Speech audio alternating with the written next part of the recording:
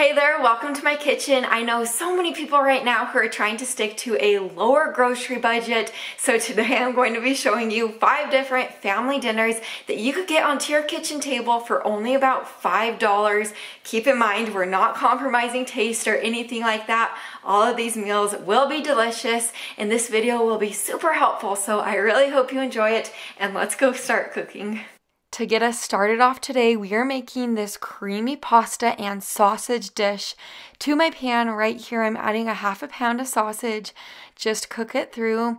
While your sausage is cooking away, over to a pot of boiling water, add in about half a pound of small shell pasta noodles and just cook those according to the package directions. If you know me, you know I love this trick. My mom taught it to me when I was growing up, but after your sausage is cooked, remove any of the excess grease. I like to do it by wiggling a paper towel around in my pan until all of the grease is gone. Now you're going to add in 1 cup of heavy cream and let it simmer for about 2 to 3 minutes. Stir it pretty frequently while it is simmering.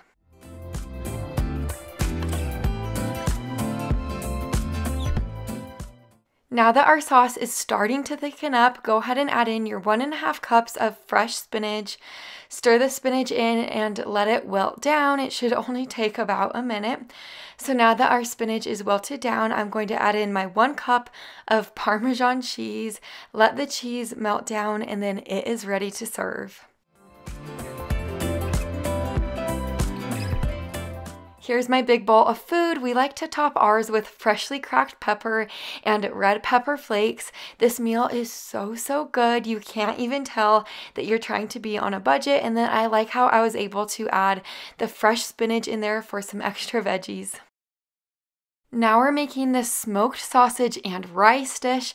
To get this one started, I'm using my Instant Pot to cook the rice, or you could cook up your rice on the stove. Just follow the package instructions on the back of your rice. Anyways, to my Instant Pot, I added 1 cup of brown rice along with 1 cup of water. I put the lid on top, set it to sealing, and then I just pressed the rice button. So now while our rice is cooking away, I'm just going to slice our turkey sausage into smaller pieces. Over to my pan on the stove, I'm adding a tablespoon of butter and a tablespoon of olive oil. Once the butter was melted and the oil was hot, I added our sliced sausage, and I'm going to cook the sausage for about 3 minutes on each side, just so it becomes a nice golden color. Once your sausage on both sides is starting to look something like this, add in your 12 ounces of frozen broccoli, and then you're going to turn your heat to low at this point. Stir everything together and then put the lid on top and let this cook for about 3 to 5 minutes or until your broccoli is tender. Now you're going to season it up. I'm using a half a teaspoon of onion powder and garlic powder, a little dash of salt and pepper, and then you're going to stir everything to combine. You'll only need about 1.5 cups of the brown rice that we cooked up in the Instant Pot, so I just added that 1.5 cups of rice in.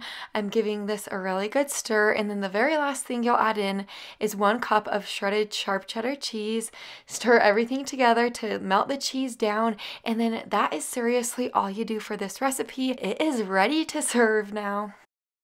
I absolutely love cooking up this meal for my family just because you don't have to make any sides for it. It's kind of like a one-pan meal in a way. It is so simple to throw together and it is phenomenal. Now we're going to begin on this cornbread taco bake. So to get this one started, I'm using this box of Jiffy corn muffin mix. I just added it to my medium-sized bowl along with 1/3 cup of milk and 1 egg. Whisk this all together and then set it to the side.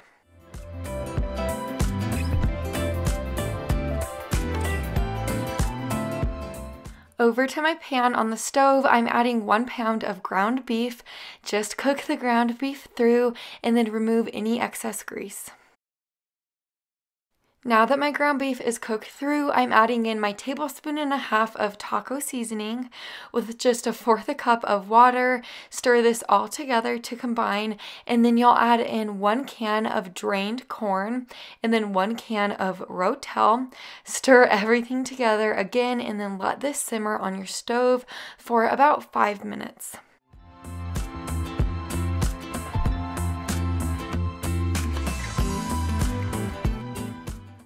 Over to my 2.5 quart baking dish, go ahead and spray it with plenty of nonstick spray so nothing sticks to it. And then add the ground beef mixture we just made up right in there. And then add on top of that ground beef mixture the cornbread mix and spread that cornbread mix out as even as possible. Bake this in a preheated oven to 350 degrees for about 25 to 30 minutes or until the cornbread on the top is set.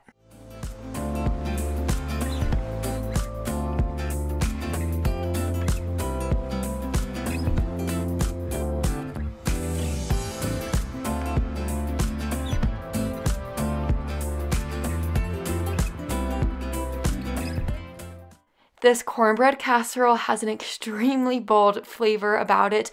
All of the ingredients combined send this one out of this world. My daughter even loves this one, and my husband loves it so much he could probably eat the entire baking dish of it. This one is a total hit for my family. Now we're making this pasta and peas pasta dish. You cannot knock this one until you try it, let me tell you. So to get it started, I'm just diced up 1 onion into smaller pieces. Now over to my Dutch oven on the stove. I have a tablespoon of hot olive oil in there. I'm just going to add the diced onion in and saute it for about 5 minutes until it starts to get soft. Now that my onion is soft, I'm adding 1 frozen bag of sweet peas in. Stir the peas around and let them cook for an additional 1 to 2 minutes. After that, you're going to add in 2 cups of vegetable broth or chicken broth. I just used these bouillon cubes. They make it super duper cheap to add broth into things. So now I just added a half a teaspoon of salt. You're going to bring this up to a boil.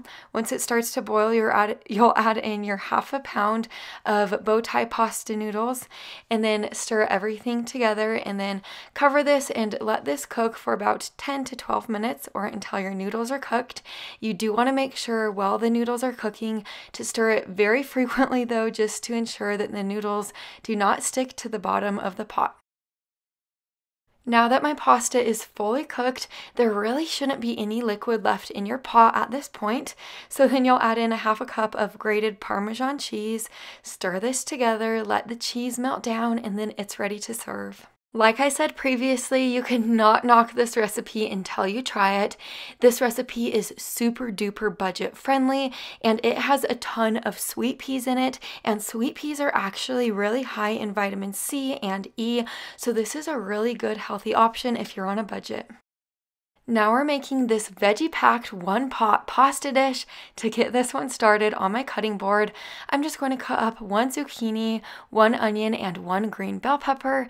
I do want to let you know, typically the green bell peppers are the least expensive in the store, so if you're trying to be on a budget, use a green bell pepper. It's just because they're considered to be the least mature bell pepper. But over to my Dutch oven, I just added a tablespoon of olive oil. Once my oil was hot, I added in my onion and my bell pepper.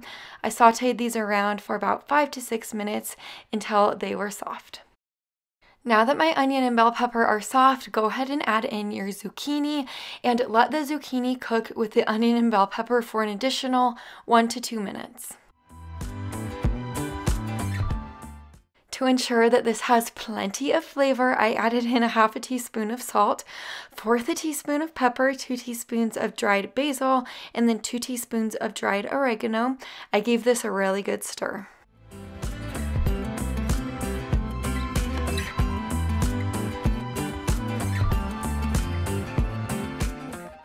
The rest of the ingredients you'll add in is just 4 cups of veggie broth, or you could do chicken broth, 1 pound of rotini noodles, 28 ounces of crushed tomatoes.